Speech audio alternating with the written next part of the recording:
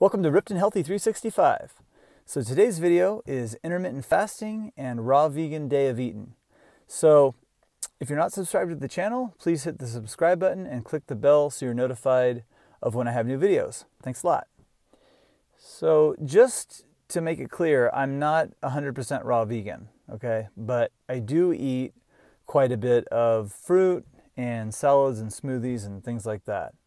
So today's video, I'm just going to show, if you did want to go the route of more of the raw vegan, that it can be done and you can be satisfied. And I'm showing in this video what I would do, because on certain days I just stick to the fruit and the salads and keep it raw.